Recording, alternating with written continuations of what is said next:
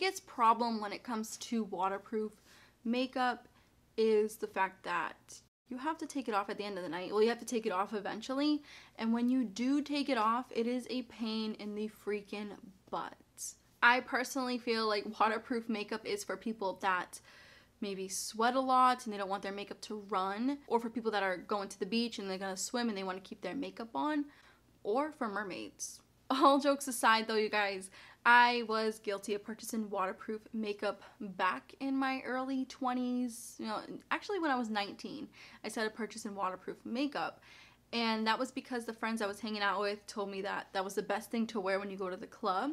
I mean, back then I didn't really have a voice. So I felt that since these people I was hanging out with were older than me, that they knew more than me. That wasn't the case because I did purchase what they told me to, and I went through so many makeup remover wipes. I was literally stripping my skin and tugging at my skin so much back in my early 20s that I am pretty surprised that my skin is not completely damaged for what I put it through when it came to taking off the waterproof makeup.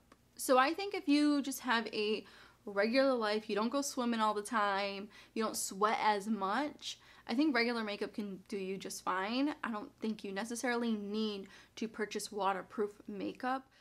When it comes to my makeup now, obviously I'm a minimalist, so my makeup items are like probably around 4 to 5 products. I don't have makeup on today because I don't need to wear makeup every day, and plus I'm letting my skin relax. So I don't want to cover up my acne and then create more acne. I have a 2-in-1 face wash and makeup remover, and it's amazing. I wish I would have known about this back in the day because I used to purchase these kind of wipes.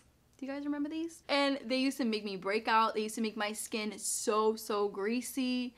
And surprisingly, with YouTube nowadays, the skincare community is amazing, and they have told us the truth about these makeup removable wipes and how they can create more harm than good. So even though I am not a makeup guru or beauty guru, I do know for a fact that you do not need these bad boys to take off your makeup. You can use something like this, or you can use something like this. It all depends on your skin type, obviously. If you have sensitive, acne-prone skin, this will be good for you. That's what I use, and I will have a coupon code linked down below. Not sponsored, but it is an amazing product. I've been using it forever. If you're more on the oily skin side, then this product will be good for you, and again, I have a coupon code down below. I love Pacifica products because they're vegan friendly and they have something for everybody, so that's why I like them. But you don't have to go with these 2 products. You can go with something else, something more high-end if you prefer that route.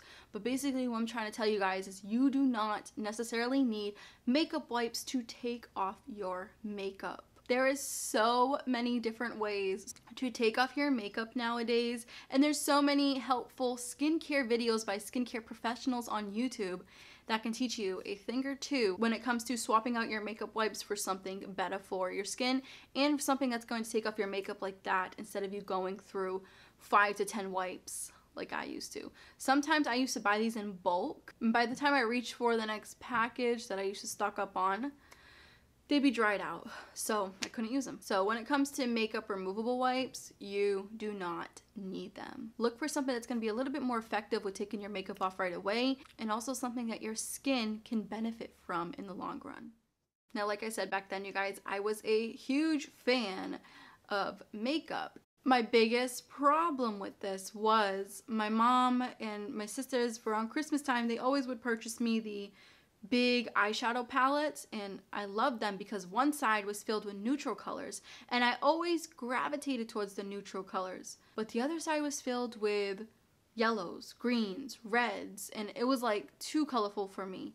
So at the end of the day, I would use all the neutrals and throw away the rest. Huge waste of money. And that can go for anybody. Like if you do not prefer neutrals and you prefer the colorful side, I'm sure the neutral side's gonna go to waste just as much as I wasted the colorful side. In order for you to save money and also create less waste for the environment, it's best to purchase eyeshadows that you really like and that you are going to wear. For me personally, I only own 2 little eyeshadows. They're from ColourPop.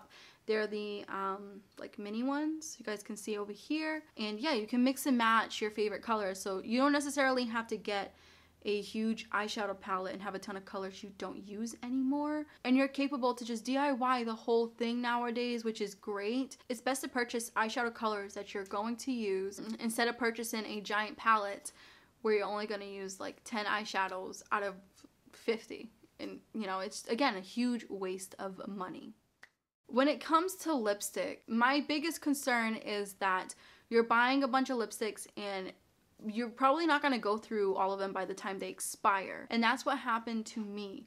I had around 50 to 60 lipsticks in those little Walmart Tupperware container thingies, like the little drawers. I used to just color coordinate them. At the bottom I would put red, in the middle I would put like purple or like the colorful ones that I would think I was going to wear around Halloween time. And that was silly to do that because Halloween only comes once a year. So it's like, all right, I purchased lipstick that I'm only going to wear once a year. By the time I finish that whole tube, it's going to be expired. So needless to say, it will take you years to go through 2 lipsticks alone. Never mind having a drawer filled with lipstick. So I think the cutoff point is maybe 4 or 5. If you are that kind of person that wears lipstick all the time, then 5 is probably your lucky number.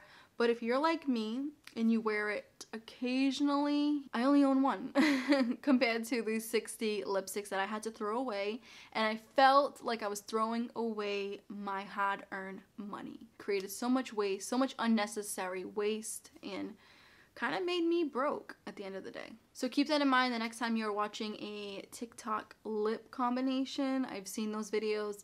The lipstick combinations look amazing, but you do not need to own more than 5 lipsticks. Trust me, you will thank me later on in life when it comes to having more money in your bank account and not wasting it on items you do not really need. Anyways, you guys, I hoped you enjoyed. Let me know down below what makeup item you completely stopped using and that you will never use again. For me, it has to be foundation.